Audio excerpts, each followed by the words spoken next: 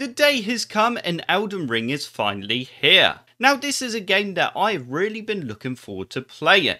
But in this video I thought I'd show you how you can resolve some of those crashing, freezing and not launching issues with Elden Ring on your Windows computer. But before we get started, if you haven't subscribed to this channel yet and you do like the video, then click on that subscribe button if you want to see more videos on how to resolve issues with games on your Windows computer. So the first thing that we need to do to fix Elden Ring not launching, freezing or just crashing is to ensure that Windows is up to date. And to check this, all you need to do is right click on the start menu icon, select settings, and you then need to click on update and security, and you now need to click on the check for updates button. Windows will now check to see if there are any new updates available, and as you can see it's detected a few on my computer. Allow them to install, and then once they have finished installing, the next thing you need to do is ensure that you have the latest driver installed for your graphics card. So to check this, all you need to do is find out what graphics card you have in your computer, and if you're not sure you can find out by right clicking on the start menu icon, going to device manager, and then expand and display adapters.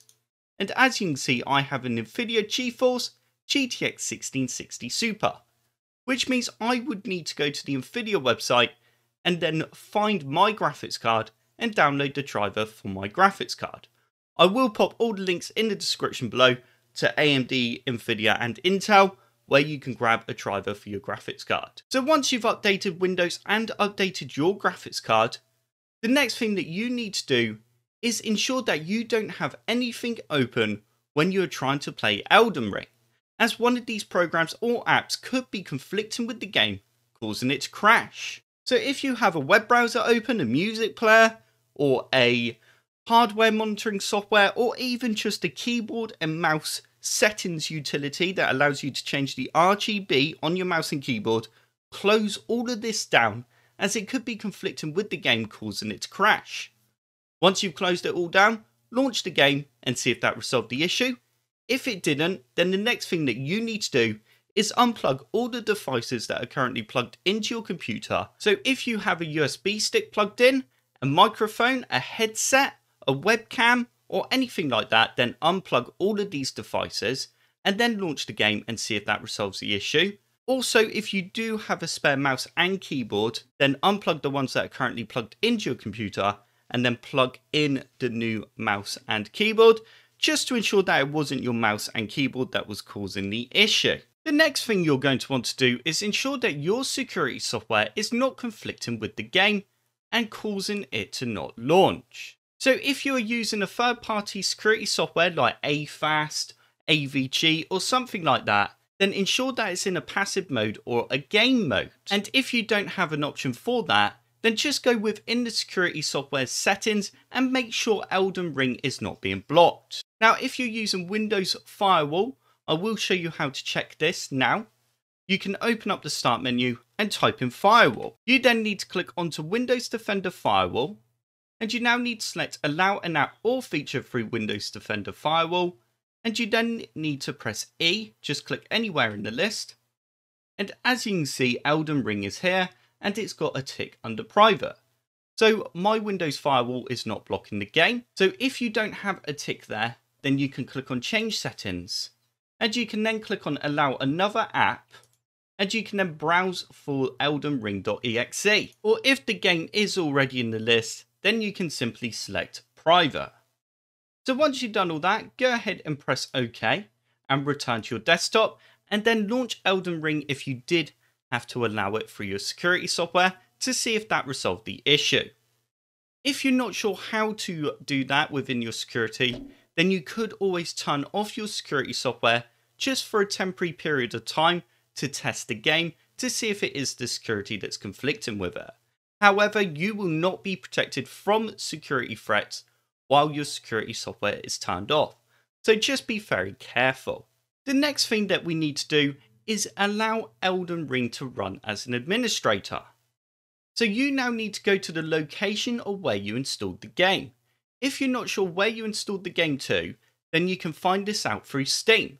So you need to go ahead and launch Steam, And once you have Steam open, you then need to go to your library and find Elden Ring, and you then need to right click on the game and go to manage, and then go browse local files. You then need to go into the game folder, and you will then see Elden Ring.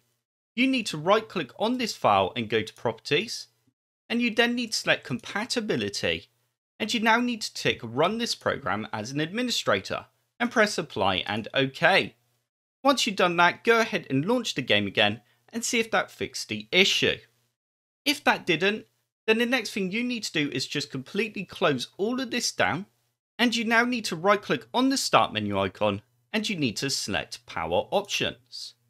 You then need to select additional power settings, and you then need to click onto high performance. You can also enable an ultimate performance, which will give your computer even more power. I will pop the link in the description below on how you can do this in Windows 10 and Windows 11.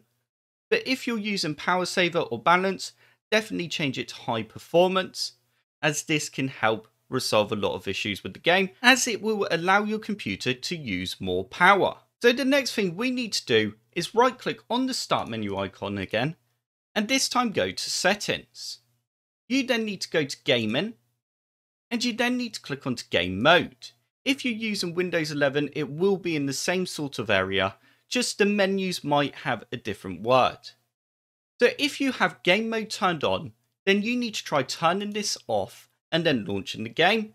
If you don't have game mode on, then turn it on, as this could help resolve some of those problems, because game mode is an option that will help optimize Windows to make your games run better.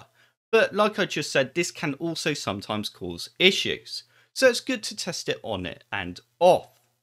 The next thing you're going to want to do is go to captures, and you then need to turn this off as well. Record in the background while I'm playing. This could be conflicting with the game, causing it to crash. In Windows 11, it's actually called record what happened. Once you've done all that, and if that didn't resolve the issue, then the next thing you need to do is open up Steam again, because we need to check the game files to ensure none of them have become corrupt or missing. Once Steam's open, you then need to go to your library again and find Elden Ring. You now need to right click on Elden Ring and go to properties, and you now need to select local files. You then need to click on verify integrity of game files. And this is now going to check all the game files, like I said, to ensure none of them have become corrupt or missing. Once this is finished, go ahead and launch the game and see if that helped. If it didn't, then the next thing to do is ensure that you don't have any overclock settings applied to your hardware. If you do and you know how to remove those settings, remove the overclock settings just to ensure that they are not causing the problem in the game. So that does now pretty much bring me to the end of this video.